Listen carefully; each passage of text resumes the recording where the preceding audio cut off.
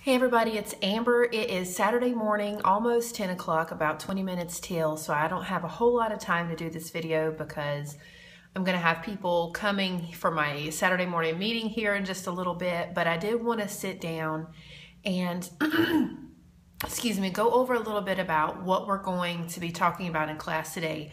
I always, my Saturday morning class is a repeat of my Tuesday night class, and I do that just to give people more options on when they can come, so whatever fits their schedule. But I tried on Tuesday night to video my class, and my class is so interactive that there is no possible way that I could do that and the video make any sense.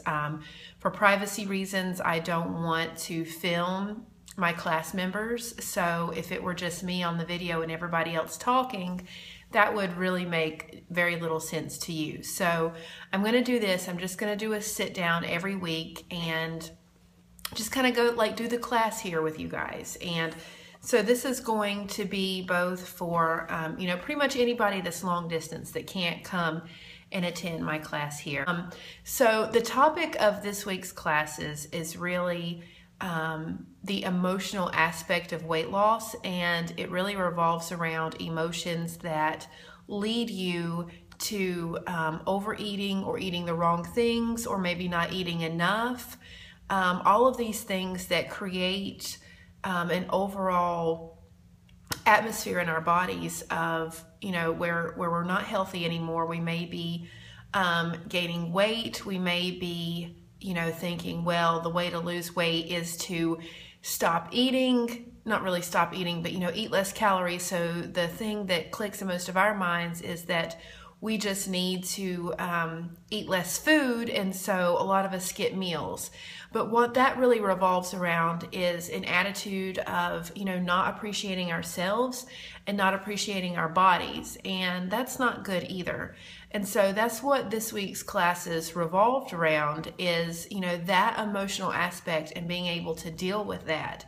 And there are so many things. The number one thing for me, and this is all based on my experience, if you've watched me for any amount of time or you know me personally, I'm a registered nurse, but I'm not, I'm not a doctor. I'm not a nutritionist. I'm not a therapist or anything like that. So when I get on here and I speak to you through my videos and in the classes that I do in person, it's from my experience and what has worked for me and what I've seen work in other people.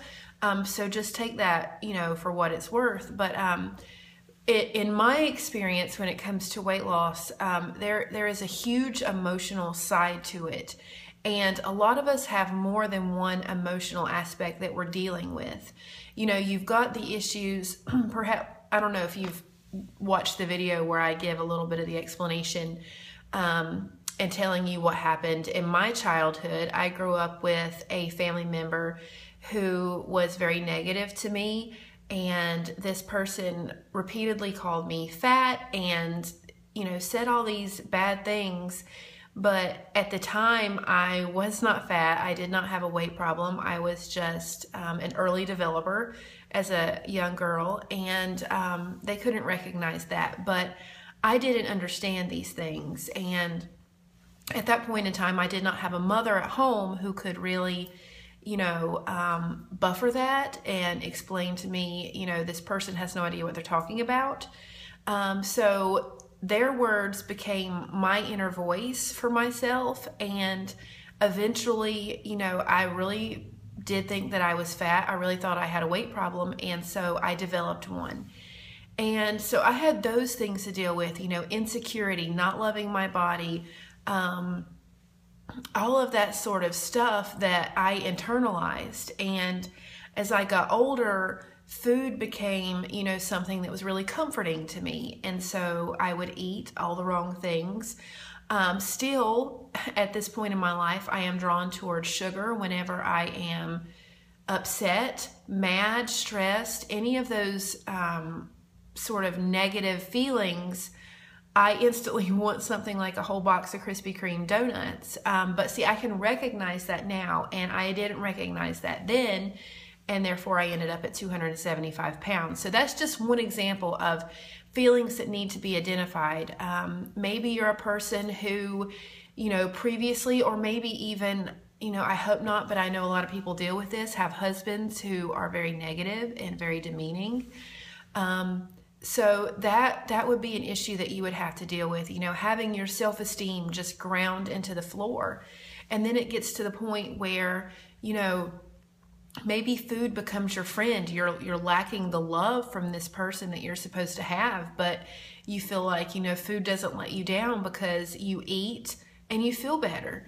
And, I understand that, it makes sense. But the first thing is to really identify, all of that.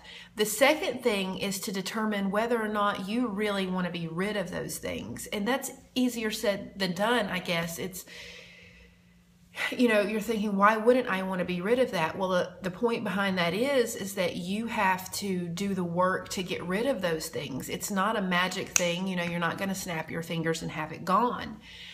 There is work that goes into, identifying those feelings, digging them out, pulling them out by the root. You have to get rid of them by the root. You can't just, I guess, cement over it and think it's going to go away, because it's always going to be there. So you have to really determine, are you really willing to do the work that it takes to rid yourself of this mess forever? And that can be a lengthy process. So it's something that you really need to think about, because you don't want to jump into that half-heartedly. And if you start and then you stop, the feelings, the emotions are always going to be there. So you really have to determine whether you want to make the change, because for me personally, I believe that this has been a big part of me being able to lose 60 pounds, because never before have I been able to lose that much. And I believe it's going to be a huge part of me keeping it off and not regaining it, because what you're doing when you get rid of that stuff is you're creating a new mindset for yourself. And that is the thing that's going to carry you through the rest of your life and, ensure that you keep this healthy body that you've built for yourself. So you really have to determine whether or not you want to do that work, whether you're willing to do that. And then the last thing is, you have to be really willing to work through all of the things that you've identified. And there's different ways that you can do this. I know a couple of people who are in counseling or, seeing a therapist, once a week or once a month or whatever the deal may be. That's one way to work through it.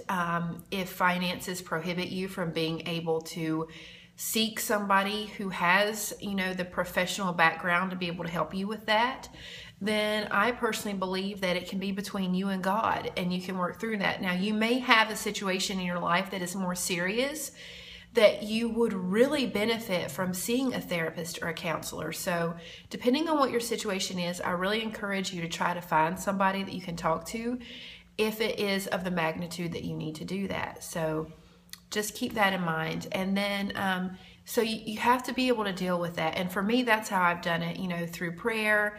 And if you have someone in your life who is really a good support for you, who can really listen to you, for me, that's my husband. That's how I've been able to work through these things. But I will tell you that there is something for me that has made it tons easier. And I know other people that it's made it a lot easier too. And that's where, if you've seen my videos where I talk about how, the success in losing the 60 pounds has been, on one hand, it's Trim Healthy Mama, but on the other hand, it's been my essential oils. So, honestly, it's a huge thing. There's a part of your brain that's called the amygdala, and that's where like your emotional memories are stored, and you reach that and you're able to get into that area through scent, and that's where aromatherapy comes in. And I know when I first read about this, in the first class I took about it, I thought it was really hokey, but it's not. It's not at all. And there are essential oils that you can use to be able to go in there and loosen that mess up so that you can deal with it and pull it out.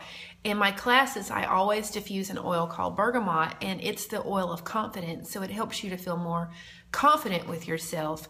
And if you think about it like this, when you're dealing with these negative things that may have gone on in your life, if you've ever gardened before and you go outside and you need to pull weeds, and let's say it hasn't rained for 3 weeks, it's going to be really difficult to pull those weeds because the ground is hard and dry like a rock. And so you're going to go out there to pull those weeds and you're going to grab a hold of it and it's just going to break off right there at the soil, and the roots are still going to be in there and the plant's going to grow again. The weed will grow again. So but if you go out there after it's rained a lot, like here where I live, it's rained every day for the past week. If I were to go out and weed my garden, which I really need to do, I'll be able to pull up all those weeds directly, roots and everything, and it's going to be gone. It's not going to be something that comes back. A new one may come, but the same weed is not going to grow up again. And so essential oils do that. Essential oils are like the rain, and it helps to just soften everything and make it where whether you're going through prayer or counseling or therapy or whatever, it's easier to get in there and to work through that. And I've just got a couple of examples for you. If you feel unsupported, one oil that you can use for that is birch. If you feel unloved, there's bergamot, and then a blend called Breathe can even help with that. If you feel like you've been isolated all your life and by yourself and like nobody's on your side, marjoram would be an oil that you could use for that. For fear of rejection, there are 3 different oils: lavender, cinnamon, and lime.